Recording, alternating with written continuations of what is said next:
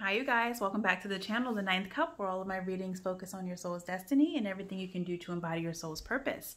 So I'm diving into the Chiron readings. This is going to be for the sign of Cancer. If your Chiron is in Cancer or if you have Chiron in the 4th house, this reading is for you. It is a general reading, so it may or may not resonate. Just take what does and leave the rest. For those of you who don't know, Chiron, it's the wounded healer. Okay, he's not a planet. It's an asteroid that orbits between the planets Saturn and Uranus. And wherever your Chiron is in your chart, that represents the area of your life where you need to do the most healing, or where you actually are the most powerful as it relates to helping others heal in that particular wound. Now, because it orbits between Saturn and Uranus, Saturn is a planet that he's considered like the grandfather of the zodiac, or no, sorry, not the zodiac, of the cosmos. And he's all about constrictions, limitations, karma. He wants you to do things in a certain order, okay? Uranus is like the weird, quirky uncle, okay? He is very progressive. He's unconventional. He's all about sudden changes. He really rules the future. Saturn rules 10th house with Capricorn. Uranus rules Aquarius in the 11th house. So think about those energies as it relates to Chiron. Now, Chiron is currently placed in the sign of Aries. So wherever Aries is in your chart, that could definitely give you some hints as to where you could do some work currently for your Chiron, but then also consider like Saturn and Uranus. So Saturn is currently placed in Aquarius, Uranus is currently placed in Taurus. And those energies can definitely impact the Chiron as well, since that's where Chiron orbits between. All right, but you know, it gets very complicated because everyone's chart is different, but I just wanted to give you that opening. All right, so I'm starting out the readings with a few astrology reading cards. Again, this is for the sign of Cancer. So we're going to see where we go with this. Chiron and Cancer. Chiron and Cancer, immediately I'm thinking of blocked heart chakra, or blocked capacity or avenue of like feminine energy. Since Cancer is ruled by the moon, ton of feminine energy. Very emotional, but definitely very like deep within your emotional body. So if you have a wound there, you probably don't feel comfortable going deeply into your emotions. Could be a little bit shallow, okay? But that doesn't mean that, you know, you're a bad person or anything. It's just an area of yourself that needs to really be healed. All right, we have, oh, Saturn, here he is. Look, there's the grandfather. The part of you that accepts challenge to gain wisdom. Here we go. So some of you could have your Chiron in the 10th house, or your Chiron conjunct Saturn.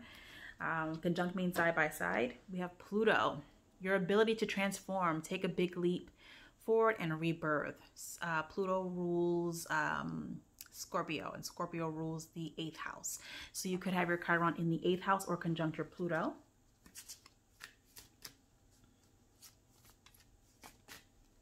What else? And we have the 8th house. Oh my goodness, can't make it up. This is the house of Scorpio, home to Pluto. This transformational area of your life is about shared resources and intense emotions. So many of you could definitely have your Chiron in the 8th house, or your Chiron next to Pluto. So here we go. This is definitely about resolving karma, you guys. This is definitely going deep. This is shadow work. This is resolving any type of low vibrational behaviors you have had in the past, any type of toxic cycles you've been in, and really overhauling that area of your life, okay? It's inner work. I'm just getting that because of this Plutarian energy, this 8th house energy, and then Saturn, like I was saying, is about constriction and about karma.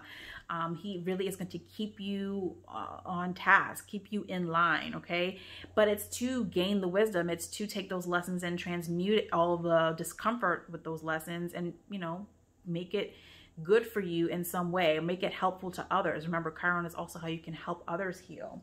So this is definitely what's going on for you right now, Cancer.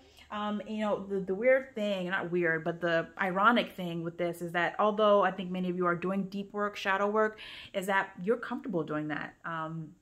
Cancer, because it's ruled by the moon, because and it's home to the 4th house, which is the house of like foundation and family and a sense of kinship, is that I think that with a Chiron placement in Cancer, it's like it's almost inherently wanting to go into the emotions and go deeper, going into shadow. Moon energy can also represent shadow energy, just like Pluto. Okay, so some of you are there, but you know, again, like you're kind of like willingly going through this process, even though it's really uncomfortable. I think a lot of you are very knowledgeable and aware, like self-aware, that this is needed. Maybe some of you have like some tower moments within the past year that kind of catapulted you into this healing work. So for Saturn, we have Knight of Swords, Okay, going towards clarity, truth. It's action oriented. Nights are always about action. Ooh, another Knight. Knight of Cups. This could be regarding a love situation, since usually the Knight of Cups is about a, you know, offering love, offering, you know, some type of companionship. Like, you know, so let's say you have a crush on somebody, like speaking up and saying you have a crush on that person. Oh, and here's the Tower. I literally just picked it out from the deck. I shuffled a little bit and I just picked it up from the middle of the deck. Yeah, so there's definitely a Tower moment that has happened. It could have been a Tower moment regarding a relationship where, you know, I'm not getting breakup vibes here. I'm just getting that maybe some of you entered into a relationship for karmic reasons. And the lesson here is to really kind of reveal who you are, you know, below the surface, or who this person is who you're with below the surface as well. You know, not really just being married and committed to who you are on the surface, like surface level body, physicality, but just who you are on a soul level, what you have to bring to the table, your experiences, those wounds, how they're being played out in your day-to-day lives, things like that. So this is definitely like a, you know, an awakening as well, I think, with this. But having a great deal of compassion for yourself and for whoever else you're very close to. If this is a romantic relationship, you know, really working with each other to understand each other's love languages, each other's, you know, their blind spots, like things that they are missing, things they don't do well, you know, bringing things up to their attention. I'm getting that with that Saturnian energy. What else we have for Pluto? Oh, the Star, card of Aquarius. Beautiful energy. This is a card of healing. It's a healing after trauma, being hopeful for the future. Okay. It's also like very expansive. You know, Aquarius, it rules the 11th house. So some of you could have your Chiron in the 11th house as well, or your Chiron conjunct Uranus, since Uranus rules Aquarius. So yeah, you all are definitely healing and being better, because this person you're with could be a past life soulmate, or you could be healing early childhood wounds, healing the inner child. Six of Cups is usually like nostalgic, could be represent early childhood or a past life soulmate. Maybe some of you are with a past life soulmate and they have kind of cracked you wide open to help you see things that maybe you weren't seeing before. Remember, I was saying like some of you could have gotten into a relationship for karmic reasons, but it was like this, the universe kind of gifted you a relationship with this person so that they could be the one that would show you the pattern you were in terms of choosing your romantic partners. Queen of Pentacles, yeah, stability, leadership, being very comfortable in who you are, being very aware of your own self-worth, since Pentacles for me is about self-worth. Sitting kind of like on your throne a little bit. It's Queen energy, not gender specific, could be a man. But yeah, sitting like high on your horse, like being very proud of who you are. Maybe some of you had struggled with like low self-esteem previously, and this is why you kind of are choosing partners in a very low vibrational way. Eighth house, what do we have? Six of Swords. Yeah, moving away from choppy waters into calmer shores, moving away from the, you know, dysfunctional behavior, moving away from the karmic situations, moving away from things that really just are not meant for you, that you could have been forcing yourself to stay in, and that could have been this Tower moment here again to really destabilize you, strike lightning to the foundation, destroying it so that you could start anew. I'm surprised no aces have come up. Three of Swords, it's heartbreak card, but it's also excuse me, an opportunity for healing. And it's a three. Threes are always about collaboration or just balancing your mind, body, and spirit. Okay. And when I was saying like crack wide open, like this person, like it could feel like a Three of Swords, like it could feel like heartbreak, but it's not. It's just that this person is like loving you from a place that you have never been loved before. And that can feel really, really uncomfortable and, you know, hurtful if you have, especially a Chiron in Cancer. You know, Cancer is a very sensitive sign. It's like the mama bear of the zodiac, very soft, very nurturing. But if somebody is coming in to kind of reveal things to you that you've never seen before, like to a Cancer, to Cancerian energy, that's kind of like very disruptive, right? Very, you know, it feels mean, it feels cold, but it's not. It's all about the wisdom. It's Saturn energy. It's to kind of put you in line, put you in place. Okay. Let's see what else we have here. Oh, the Sun card. This came out, I think, in the Taurus reading. Sun card. This person's cracking you wide open, or this experience is cracking you wide open so the Sun could get in. Sun is a healing energy. Leo energy. So 5th house, maybe some of you have your Chiron in the 5th house, or Chiron conjunct your sun in your chart.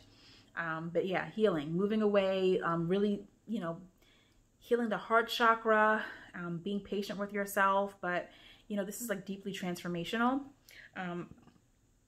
That always kind of comes up whenever I do Scorpio readings, but I know this is Cancer, but because you have so much Scorpio in this reading that, you know, I feel like I'm channeling some Scorpio energy too. So again, some of you could have Chiron in 8th house, or Chiron conjunct Pluto, Chiron conjunct Uranus, which is kind of pulling out the Scorpio energy.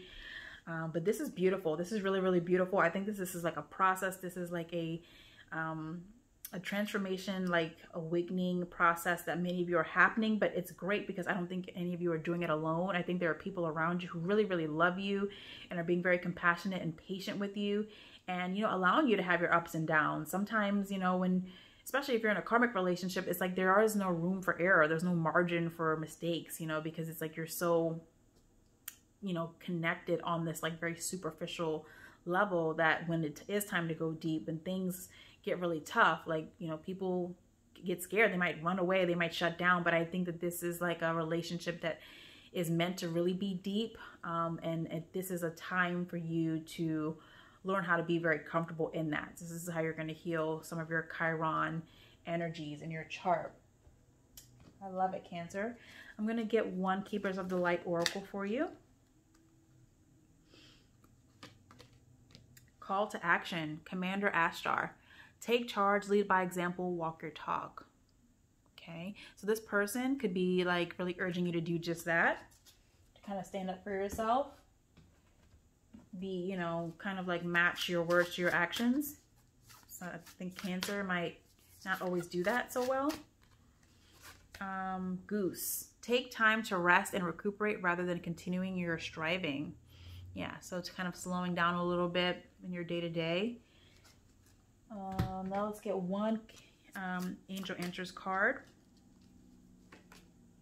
Choose a new direction. Choose a new direction. So I think that this is like kind of piggybacking off of that 6 of Swords energy. Choose a new direction in terms of like how you see yourself in relationships and how you kind of see, you know, this who you are like inside and out, you know, like kind of like who you are fully. You know, I think sometimes we know certain parts of ourselves really well, and we do certain things really well, and we're not afraid to speak about that and show people that. But then there are parts of us that aren't so, like, you know, we aren't so proud of it, right? We aren't so willing to open up. But I think that, you know, if we choose a new direction, if we choose to be vulnerable, if we choose to be very transparent and open, there's definitely a great deal of abundance and prosperity waiting on the other side of that. Okay, Cancer, this is what I have for you. I hope that it resonates, or at least some of it resonates. You can find all of my booking information at my website. The link is down below. For all of you who have subscribed, thank you so much. I love all of you. Thank you for sharing your energy with me, for commenting, sharing, and liking the videos. Like this video if it resonates. Subscribe if you have not already. And yeah, I hope to see you all in the next reading. I love you so much, and be sure to thrive. Bye.